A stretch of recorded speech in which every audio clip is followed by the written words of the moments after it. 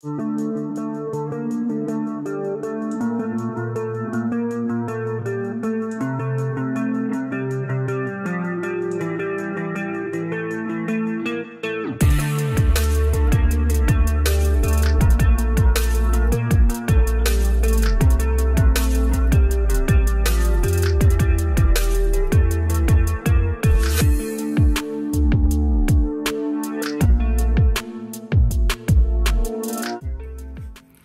guys, welcome back to the channel. It's Yvonne from GingerChickRehab. I'm so glad to have you back checking out what I am up to.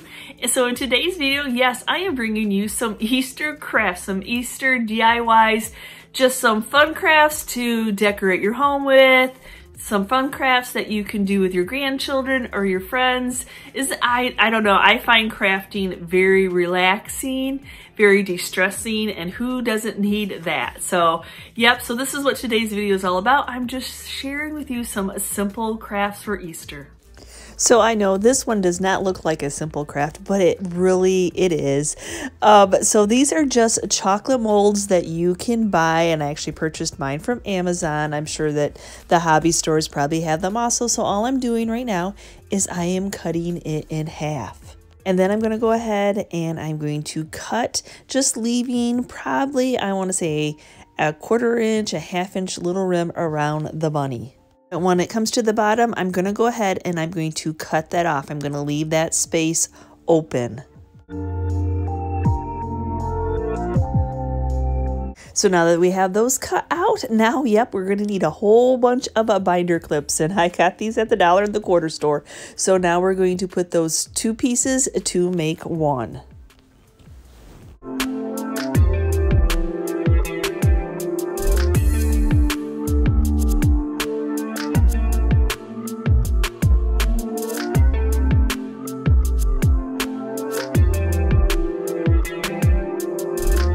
So now we're going to fill these using a plaster of Paris. That's what the binder clips are for, is to hold it nice and tight. So now what I'm going to do is I'm going to mix up, I just have a smaller little Dixie cup, so it's a 2:1 ratio. So 2 parts dry ingredients to 1 part water.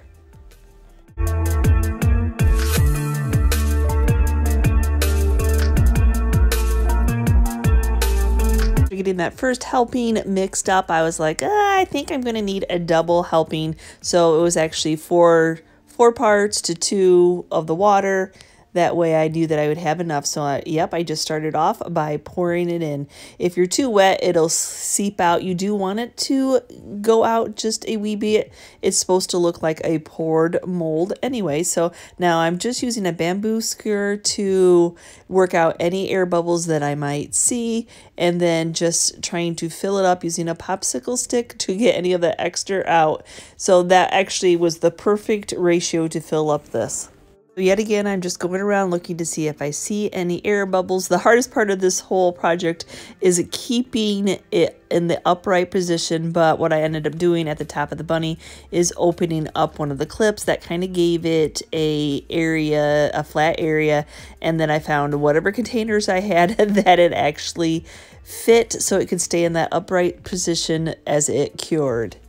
So, yep, this is a little bit on the messy side, but I ended up having 3 molds that I purchased. They were really $3 a piece, so that I definitely can reuse those. One thing about plaster of Paris, I need to let you know, do not rinse any of it down your sink. It will cause your pipes to clog. So make sure if you have any excess that you throw it in the trash.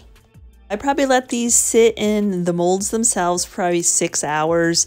You can kind of feel as it's curing, it's hot, not like hot to the touch where it's going to burn you, but there's a warm sensation. Now for these to completely dry before we can move on to painting them, they do take about 3 days. You can definitely feel the coldness as they're drying. It means that there's still moisture there.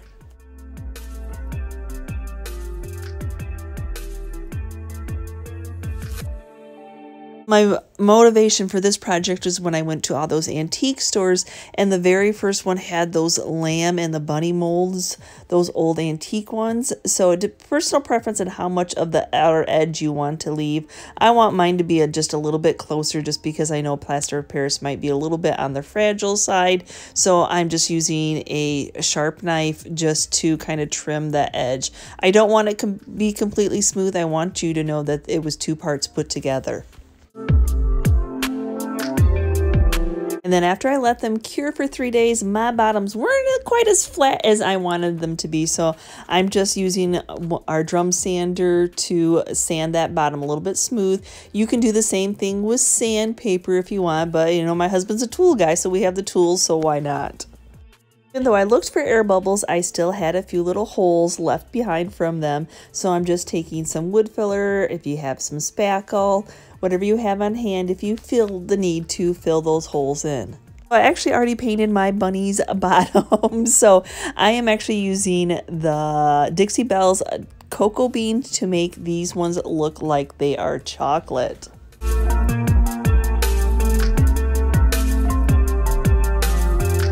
And then to make some old metal ones, I'm using Waverly Steel chalk paint.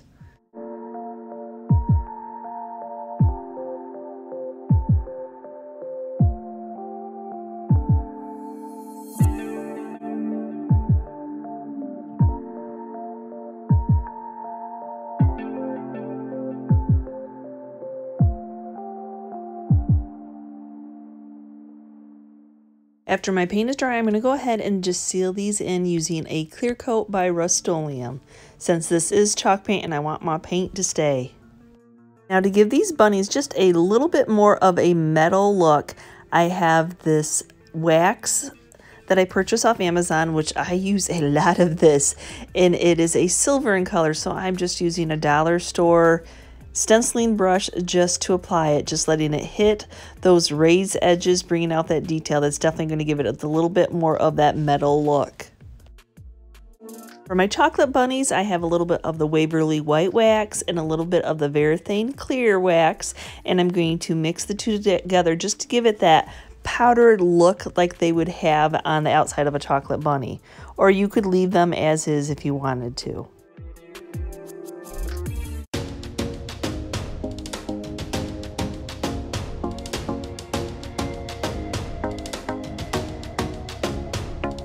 When I went into my local dollar store looking for some larger styrofoam eggs, nope, they were all out of them, but I did find these cute little styrofoam bunnies, and I remembered that I had these smaller eggs in my stash that I had thrifted a little while ago.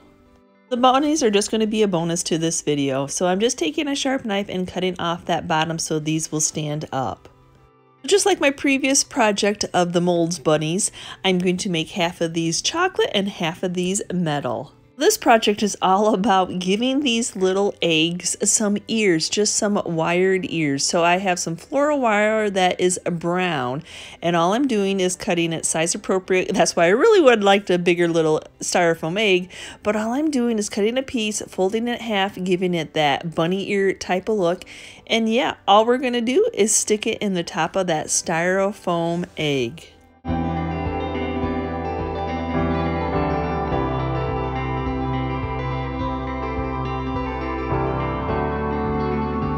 And then for my metal eggs that I put that same silver wax on to make them look more metal, I just have some regular old wire that is bendable that is in the silver of color to match.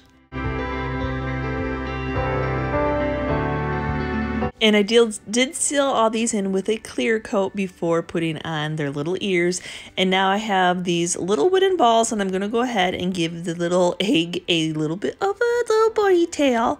And then I'm also going to glue one of those wood pieces onto the bottom, only because these were so lightweight, and when I went to spray it with the clear coat, I blew them all over. So that'll just give it a little bit more weight. I think the bigger ones wouldn't have been, maybe have stayed a little bit, but I can see decorating a table up in your place setting with these little critters.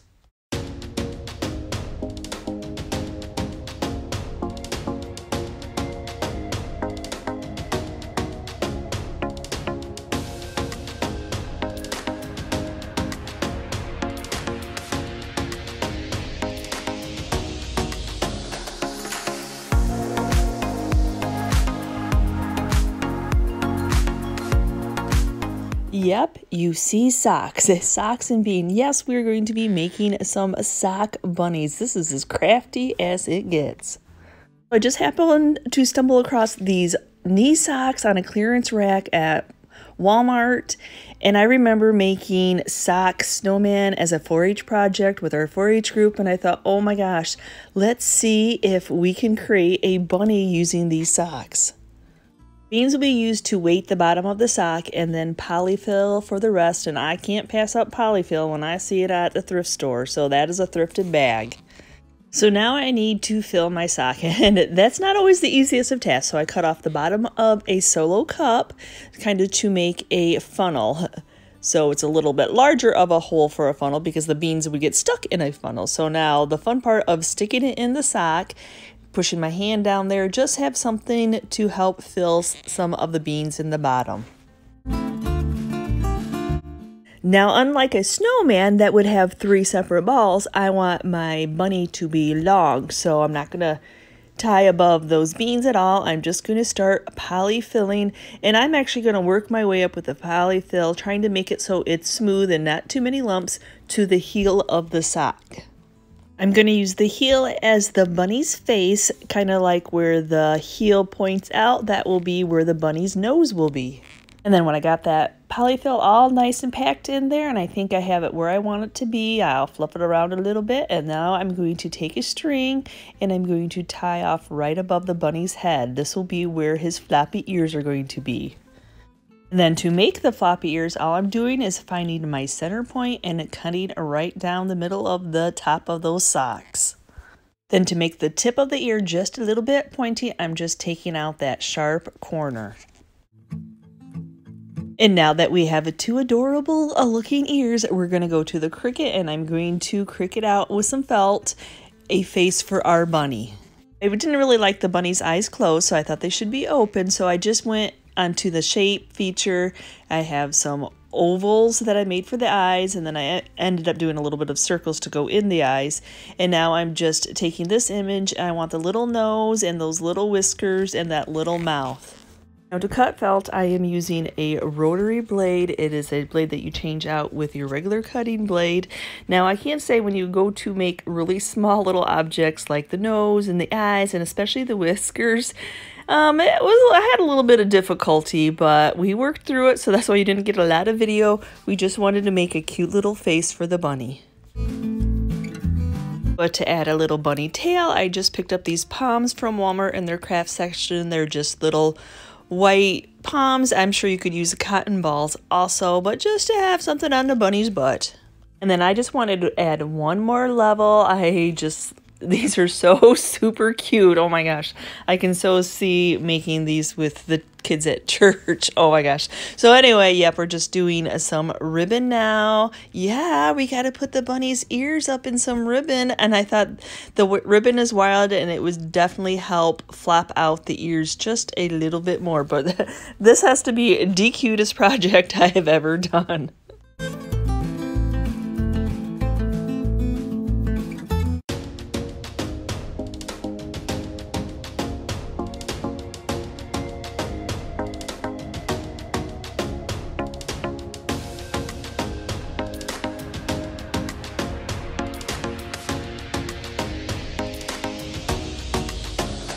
Project, this is the supplies that I think I'm going to use. I'm going to attempt for the first time to ever make gnomes. Now I saw these cute little garland gnome bunnies on Pinterest or TikTok. I can't always remember, but I'm like, I wonder how they made those. So the ones from the garland were similar to the hats that I had made at Christmas time, so I actually had these supplies laying around left over from the Christmas season, so it's always good to use stuff up. So now that I have my piece of cardboard paper towel roll cut, I need to cut some strings to make the yarn for the hat. So yep, I'm just grabbing my nearest book, which is my small little Bible, and then wrapping it around many a times, probably 50, 60 times, to get all the strings that it's going to take to fill this hat. You can always cut more or have leftovers, so now all I did was slide it off of the Bible and cut it in half. So now I have my strings for my hat. I need to cut off a little piece of the paper towel roll. I would say it's, I don't know, 1/4 of an inch thick. So all I'm doing now is I'm going to start putting together the hat. So I'm going to put the string, fold it in half, and then put it under, and then put it through. So fold it in half, put one side through the loop, put the other two ends through, and then pull it tight. So I'm just going to work around this little hat, doing it a whole bunch of times, just making little knots as I pull it through.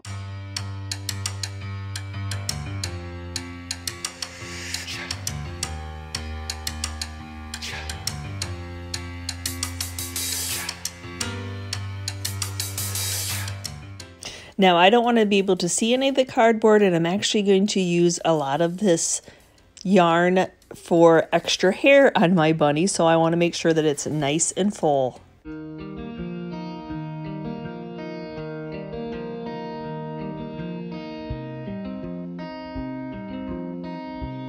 So now to keep my top nice and full, all I did was put a couple cotton balls in there. I'm trying to keep all the yarn going the same way, not kind of a mess. We want to have it all kind of laid out nice. And so I'm taking another piece of string and double knotting it and tying off. And this is, like I said, was going to be hair. So I'm not going to cut it off like I did when I did the little hats at Christmas time.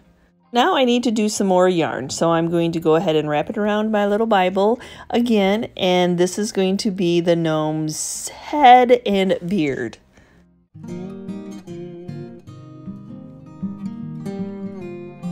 So now after I got them cut in half, now I'm going to keep it together like this. I'm still going to kind of work and making sure my yarn is going the same way. Now I'm going to take another piece of string towards the top, and I'm going to make another double knot because the little round part where I didn't cut is going to be the head, and that's going to stick inside the hat, and the rest is going to be his beard. Now to prevent the body or the head or the beard coming out of the hat, I'm going to use a little bit of hot glue around the cotton ball and the sides of the hat, and then proceed to stuff all that little rounded part that I tied up to all the way into the hat. Now that I have that stuffed in, I have a little wooden bead, and yes, my little wooden beads do have holes in it, so we'll call them nostrils on the side. So a little bit of hot glue, gluing it onto underneath the hat and into the beard, so it looks like that little gnome's nose is poking out. Now I do find that there's many things that people use to make the body to make their little gnomes sit upright, but since we're in the season of carrot patches and bunny rabbits, I thought it was perfect to do these little terracotta pots that I had thrifted. Yes, I love that. I usually never pass up a terracotta pot if I see it out thrifting, so I'm going to put some glue on there, try to find the center point, and have his little hair, his little beard draping over. And I think this one actually, I'm going to make a family of 4. I'm going to call her the mom. There's a couple different ways you can make the hats. So this one I did the opposite way that I tied them. So now what I'm going to do is I'm going to push all my yarn through the little hat, and this is going to make the head smaller. So these are going to be the children gnomes. So yes, this will make your hat a little bit smaller if you tuck all that yarn in there.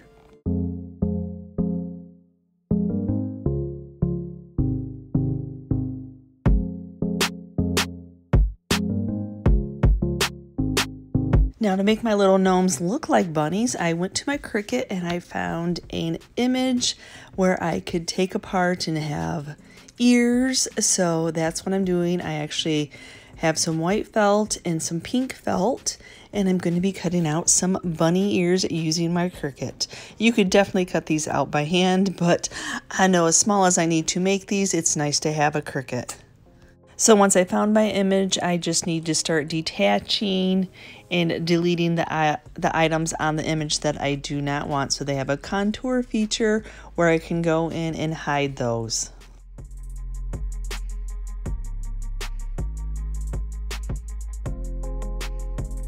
To cut fabric like the felt that I want to cut, I need to use a rotary blade. So I just need to change out my regular cutting blade to this.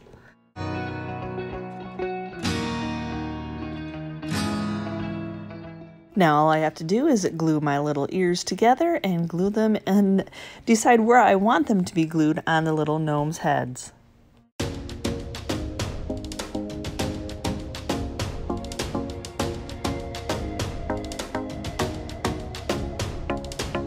So I stumbled across these bunny butts stealing from a carrot patch, and I'm like, oh my gosh, I have to create some of these for you all.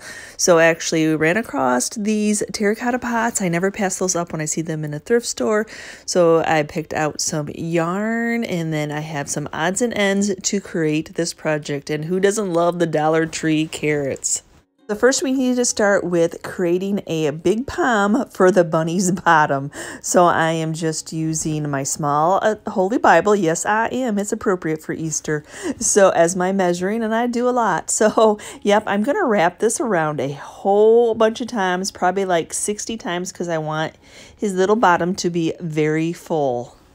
And then I'm going to go ahead and slide it off the Bible, and then I'm going to tie it in the middle. So take another piece of that yarn, find your middle point, and then tie a knot.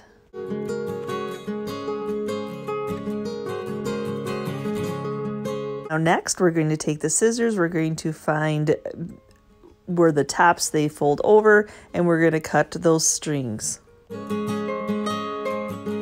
going to give my yarn a little bit of a haircut, making a rounded shape.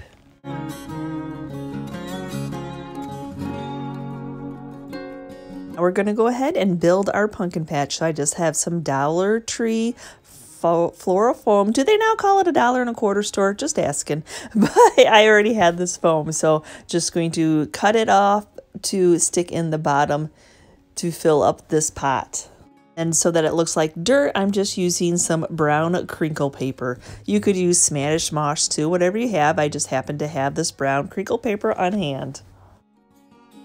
I'm just going to use a little bit of hot glue on the bunny, and I'm kind of going to try to find the center point. I'm going to have him half kind of like he's jumping in, falling out, hanging over the pot. I want to lift him up just a little bit, so I just sticking an extra piece of that floral foam underneath him. Now to give the bunny a tail, I just have a regular palm that I bought in a package of white ones. I used my Cricut to cut out some feet for the bunny, and I just found this image. Look how appropriate this is. And as you're watching this video, you see that I cut out multiple pieces at the same time. So yes, I am just going to be using the bunny's feet. So when I put all those into that program to cut with the whites and the pinks, it actually let me, in the process, change my mat out and then proceeded to cut the little pink parts. So that was nice. I wish I was more of a Cricut expert to explain it to you all. A lot of times I'm surprised that it actually works out.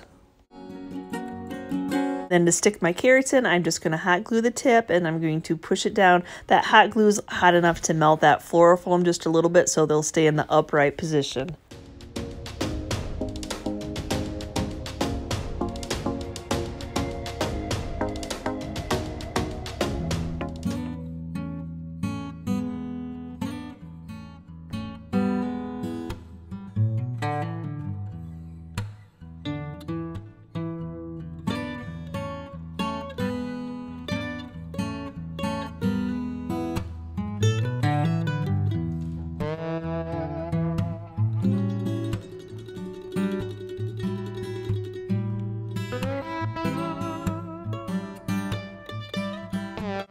So I do hope that you enjoyed today's video. Yep, right from a sock, a sock bunny. Oh my gosh, those were still too cute. You know, to the simple of just painting over Dollar Tree items and creating something out of that. And I know the molds, the candy molds were a little bit up there, but really they're not hard at all. And then painting them, the most of that craft was just taking your time, waiting for it to dry. So I hope you enjoyed today's video, guys, and let me know. Oh yes, I forgot about the bunny butts. Oh my gosh, those bunny butts were so cute. Oh yeah, oh, bunny butts and little gnomes, and oh my goodness, yeah, I could just go on. I just had way too much fun at making these crafts that sometimes you just got to stop and say, okay, it's enough. So thanks for watching today's video, guys. And as always, if you're part of our YouTube family, thank you so much. Don't forget to give me a like and a kind compliment or a comment if you are going to try some of these or if you've already done these in the past. And if you're new and you're checking out our channel for the first time and you liked what you saw, please hit that subscription button along with the notification bell so you know when we've uploaded a new video, and we will see you next time, guys, and you can see what we're up to. Bye!